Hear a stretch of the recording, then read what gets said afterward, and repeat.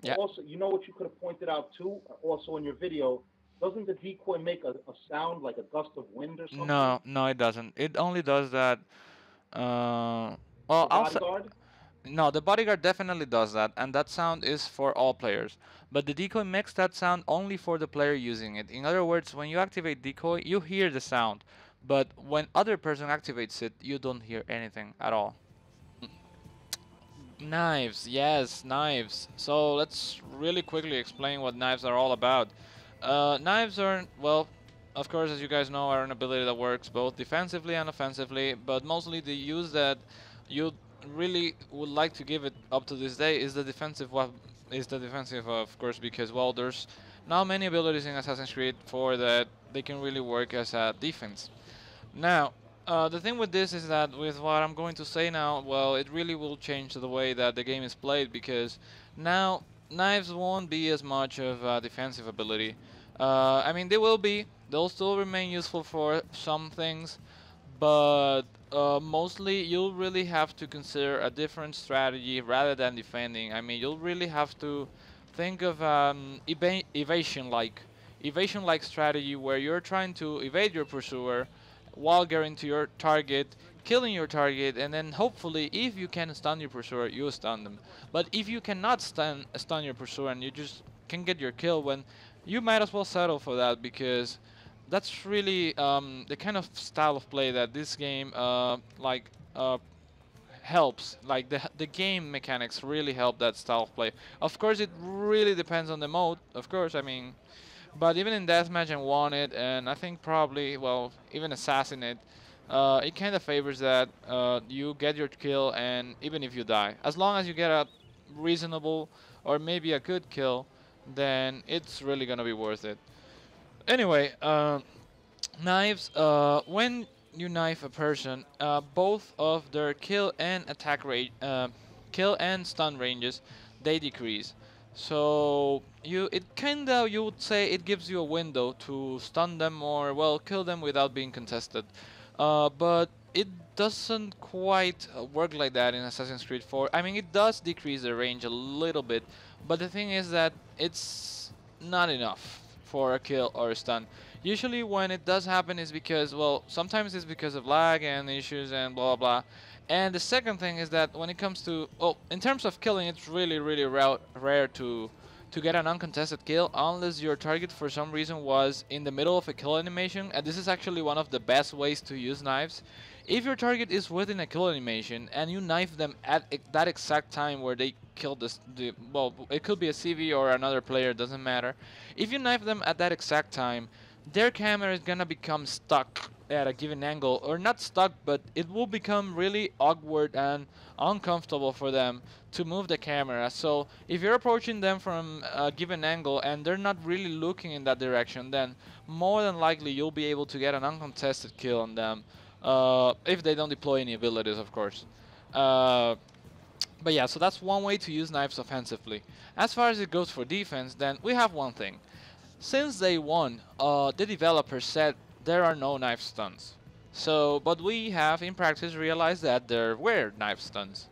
But, when you further go into what knife stuns are, you understand that they really don't exist because there's a natural way in the game to counter them without using any abilities by just pressing a button.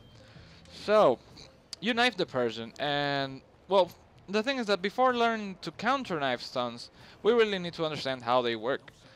Knife stuns, as I said before, okay, decreases their pursuer's kill range, and you approach them to stun them. I want you to come over here, Blade, so I can explain something about knife stuns and other things as well. Yeah, get over here. Alright, so I want you to stand on the other side of this railing while I hang from here. I want you to be in a grab kill position for me, on the other side of this rail. Uh, yeah, like stand over here. Yeah, exactly. All right. So the thing about Assassin's Creed is that every interaction happens at a Get down, Blades. Don't don't stand there because for what I wanna show, it won't really be the best way. Uh, yeah, but get close enough for me to grab kill you. I won't grab kill you. I just want to show something. So the thing Yep. Yeah. So the thing is that in Assassin's Creed, and this is actually true for previous Assassin's Creed, everything happens at a head interaction level. Like every interaction that happens between players, what's really taken into account is not the entire body of the player, it's only the head. So what decides whether you can kill a person or stun them? It's just decided by whether their head is within range of your kill or stun range, not their body. So, for example, in the position I am now, if well, I don't know, for some reason it doesn't show me the kill prompt. It's not showing me. What the hell's wrong with this? Well, I think if I press it, it's still gonna kill you, but the thing is that, as you guys know, when you're close to somebody, and this works pretty well if I'm close to blades, you can see that the icon comes above their head, right? So this is more than a significance of the game, of showing you the icon right there. The thing is that you're actually killing or stunning the head, not the body of the player. So, and this is true for line of sight as well. So for example, if you see somebody and you're trying to screen them using line of sight, what you have to look at when doing the line of sight is the head of the player.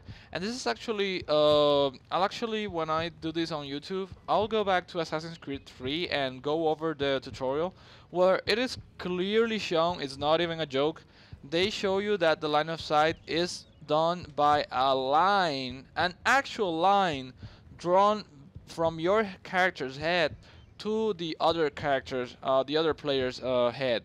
So that can really help you when doing screening on a very tight spot, like both your target and his lookalike are on a really narrow line of sight, and they share part of their body, like according to your field of view.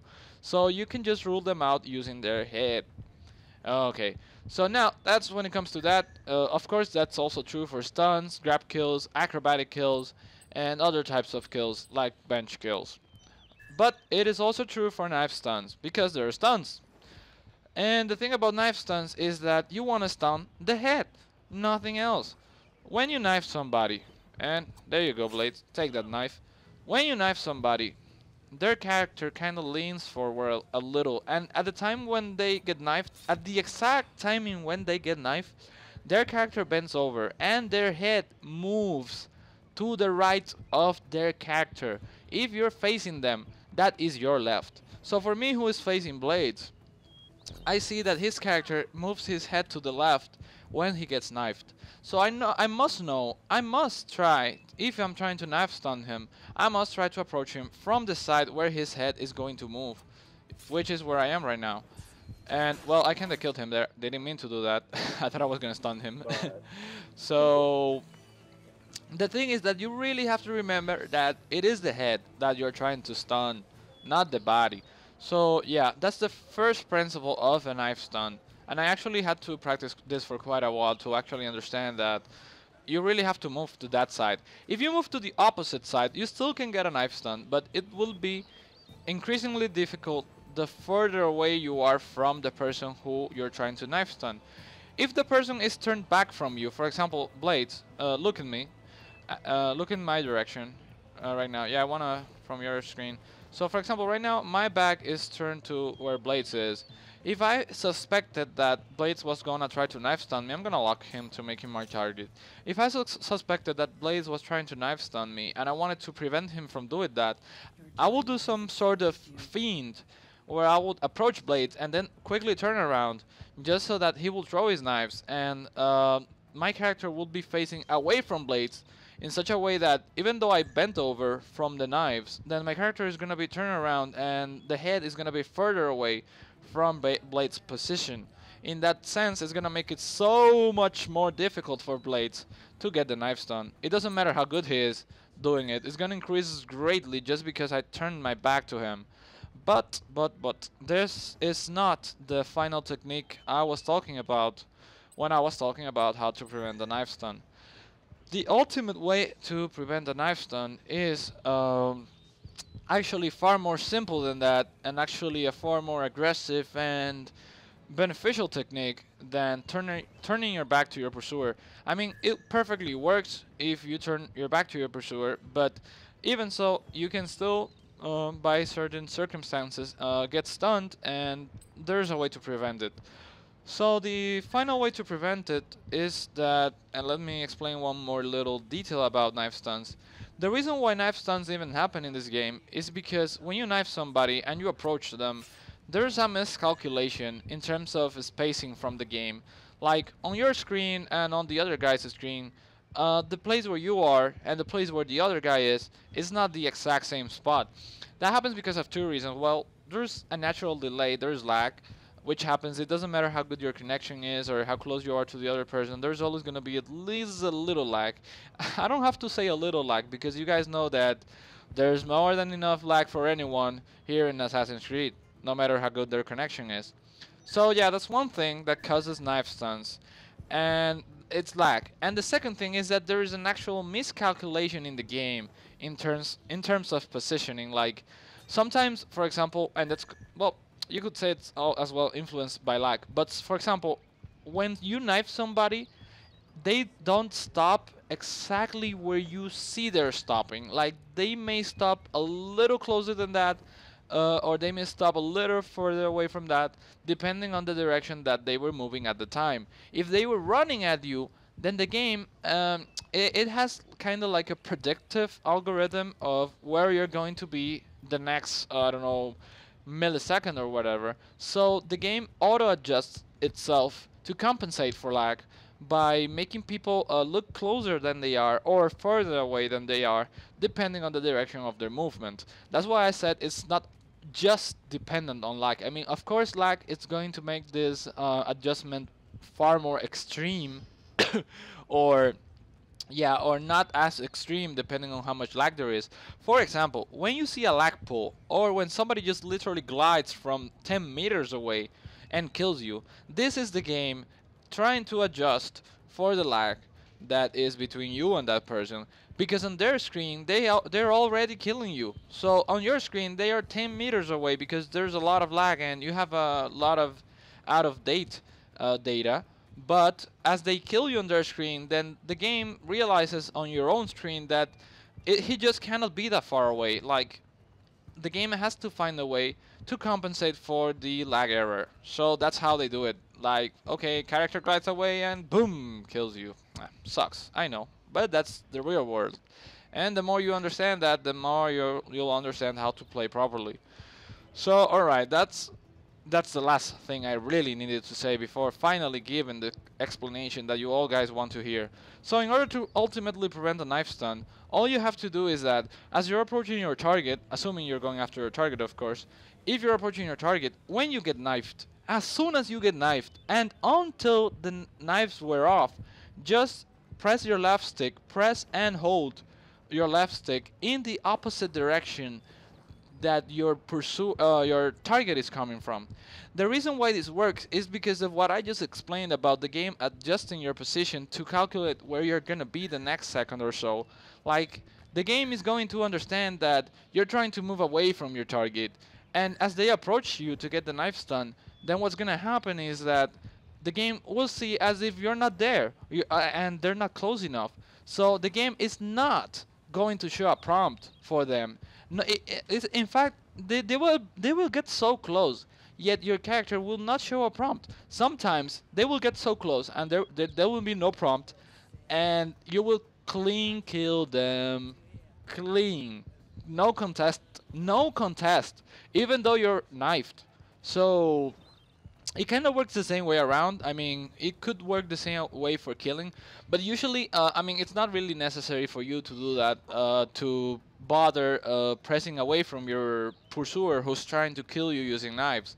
But you could as well do it there. I mean, if you really want to ensure that you contest your pursuer, just press away as long as you need to until they come close enough to try to kill you, and then you'll contest them. It will always work. You will always contest them, and it's the same for preventing a knife stun. Like, you get knifed and you just keep pressing away from your target, and sometimes you can even be facing them. I mean, if you turn around, as I explained before, because the head is further away from your pursuer target, etc., it will make it even harder for them to interact with you. But if you press away because of the miscalculation that the game has, trying to compensate for your movement, you just won't show a prompt. There will be no prompt until it's really, really late. I mean, by the time they see the prompt, they're gonna be so close that either they're dead, contested, or they're dead clean, which is worse, of course. And we're, of course, gonna practice that blades. So, first of all, I'm not gonna press anything. I'm gonna be facing you. I'm gonna give you the easiest possible position for a knife stun, and you'll try to get it. Of course, I'll mash the kill button to try to kill you, so that is a more realistic example. But yeah, all right, let's All right, do go it. ahead. Yeah, yeah, all right. Yeah, I'm going. There you go. That's how you do it. Yeah. That's how you do it, bro. That's it.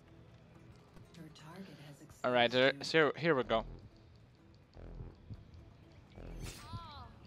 There you go. Well done. Alright, Blades, so now we're gonna prove how it will never even have an other chance of working if I do the autocorrect, as I explained before. I'm gonna log you again, and you're Okay. gonna see that this time, no matter how much you approach, like you see that the prompt just doesn't come up. It just doesn't come up at the right time where it should.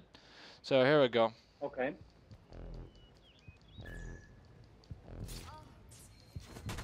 Well, I think you were a little too close there. I mean, so I was people, a little bit too close. yeah, I guess people will not be able to appreciate the difference. But in any case, the thing is that Well, you will always be forced into that specific position. You'll be forced to get so close that you just won't be able to get it. You'll get killed each time. well, yeah, that's what I was looking for. I was looking for the prompt. Yeah, you were looking for the prompt, but it will just not come up. So let's try it again. No, no. Hold on. Again? Again. Keep coming. Keep coming. Keep coming. Yeah, all right. I'll do it again. We have 5 minutes. Let's. Damn civilians. All right, there we go. Go ahead. You didn't turn around. No, I didn't turn around, but I got a prompt on you because it doesn't turn around. I'm just pressing the left stick back all the way. I have it full tilt to the other direction where you're not. So that's what causes the Okay. autocorrect. My character doesn't move at all. It doesn't matter. It's like all these things that I'm saying, they happen as I'm hunched over, like when I'm bended over. So Let's try. Let's try that again. yeah, let's try it again. I know you're gonna be skeptical for a while. So let's do it again.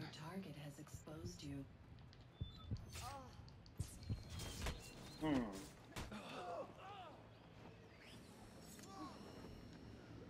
So just pushing the joystick back as you're hunched, not moving towards me, which is No, what every. yeah. What, Yes. ideally, when you get knife stunned, it's just natural instinct to push forward to try to attack that person. That is correct. And that is a So mistake this. because if you press So forward, let's. I'm definitely gonna ask you to try this a few more times. So go ahead, because yeah, I just. yeah, if you press forward, the autocorrect from the game will actually put you closer to your target, which will make you even more vulnerable to a knife stun. Sometimes you'll actually get close enough to kill them, but that's only like if you were running or stuff. If you were walking, more often than not, it will just make you more vulnerable because on your screen you will not be moving, whereas on their screen the game will literally interpret that you're close enough for a stun, and that's how you'll get stunned with a knife. But there are no knife stuns. The devs said it. They said it better than anyone. I mean, they made it such that the distance that you can kill and stun, it's the difference is just not big enough for a stun to happen. So when you start autocorrecting yourself like this, the only way that you can I'd like. possibly get stunned. Sorry, I'm gonna finish and I'm just gonna let you, right? Because I know I speak a lot. But yeah, if you the only way that you guys can get stunned, if you know this, is if you're running at them and then like last second they knife you and stun you like almost immediately because you won't have enough time to react and press the stick back, and you're gonna get stunned. But other than that, I mean, this is it. Doesn't get any better than this. And let's try it again so you can see. Oh well, let's let those civilians through. Another civilian. Hate you civilians. It's all right. You can edit some of there. that stuff. Okay, so here I go. Here I go.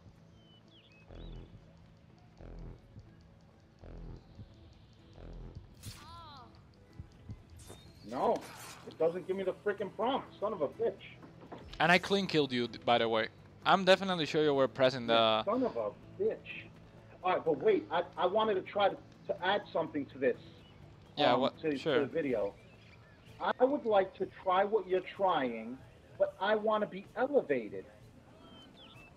Oh, we can't. These stairs are blocked right here. You I wanna? want to be in Oh I no. want to be in Yeah, I mean. because height. Yeah, height also. does play. Yeah, it does matter because of what I said before. Remember that you're always attacking the head. If the head is higher or lower, then that definitely either gives you an advantage or a disadvantage when doing the knife stun. So for example, if you're in the lower part of a staircase, such as this, and I am at the top, then it's easier for me to stun you because your head is closer to me. I mean, it's closer to my own head as well. So it's easier to do it. Of course, usually it can be a little difficult because, well, I don't know, you can't quite get the distance right because the staircase changes the distance or the way that you usually measure it. So rather than help you, it will usually just completely screw you because you're not used to doing stunts on staircases. I mean, the more common use is if you want to not be stunned and you know that your target is near a staircase, then you try to stay near the staircase and you kind of walk like I am doing now to try to mess them up entirely. I mean, like if pressing back on your left stick wasn't enough, then like if you stay near a staircase and they try to stun you there, they're fucking dead. There's not really other way to say it. And Blades, So why don't we try this? Why don't you? Why don't I? before time ends, I really want to do something. I want to do it the other way around. I want you to log me, and well, people saw that I was extremely consistent with my knife stun, and I want you to press back on your stick so that they see that it just doesn't come up. So here you go. Yep, it doesn't come up. Come on, Nova. I mean, you. This can't be real. Go ahead and go ahead and do the, because this is crazy right here. Because that's going to be so useful for anybody. Yeah, it is. That's why. I'd love to try it when I'm in an elevated position, but let's go again. I know you can get it. Yeah, Oh, no, wait. yeah, lock. Let Yeah, me lock. lock. Yeah, this is the last chance though. Okay. All right, here we go. No, there's no prompt. Oh, well, I got you, but I'm not sure if you. I think you let go, or remember Well, no, that. you went in front of me. I pulled back, but then you went to my other side. Yeah, remember that I said you have to always adjust to their opposite position. So, like if they move around trying to circle you, Right. you have. Right. So if they come to the left, then I push to the right. Yes, exactly. Like you have to That's adjust. what you're telling them. Yes, you have to adjust. You have to move your stick in such a way that no matter how they move, you are always pressing it in the You're opposite always pushing direction. away from them. Yeah. Got it. So that's how it works. And well, this will probably be the end of at least this video for my channel. It's already a pretty long video. It's a 36 minute video. I think that's But that's solid right there. What we just did. yeah, but I think that's good enough, and I really hope that for people watching this and for people on stream as well, it was really useful, and you I'm guys. definitely gonna pass that forward to my viewers. Yeah, I hope that you guys on stream liked it. I hope that you learned something. Probably at least this very last thing that I said, you didn't know it, but more than likely you didn't know about the decoy turning from blue to red, and yeah. So at least you, because the thing is that once you understand the mechanics of how it works, it's really easy to understand why did it fail or how or why did it work. Like when you didn't know how knife stun worked, it will be harder to say like, oh, was it lag or was it something else? But now you guys know, and now you see that if you see that somebody just doesn't show a prompt above their head, then probably it's not because they're laggy, but they're probably using this technique, which I just explained. Me and Blades, we're gonna keep going here, just doing it a few more times to show people on stream. That's your DLC content for people on stream. But as far as YouTube goes, I guess this is the end of it. And well, thanks for watching.